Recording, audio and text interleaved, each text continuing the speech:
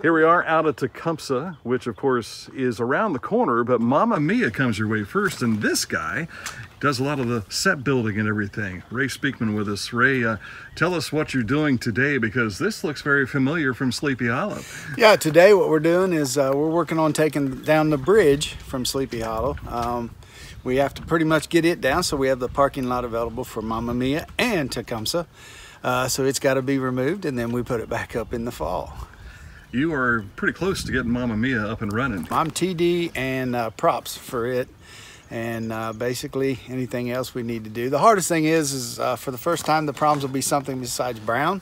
Our promontories, our rock formations are going to be white all the way around. So I'll be painting those soon. There's a lot of props that we've talked about, but right now we're trying to order paint, get all that stuff ready to go.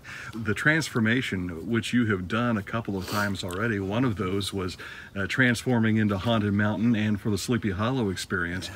But you've never turned Southern Ohio, Appalachia, so to speak, into Greece. Exactly, and that's the reason for it, trying to make the rock formations white.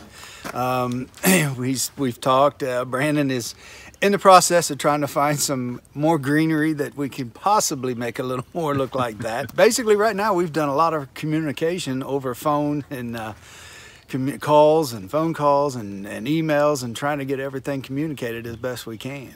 That's the excitement about it now, that we do so many different things, and yes, it's hard work for everybody to try to get everything going, and then it's going to be a quick turnaround. So we finish with that and we start Tecumseh rehearsals on Monday. So I got to get everything from this show, from Mamma Mia, gone so that we can start making it ready for Tecumseh.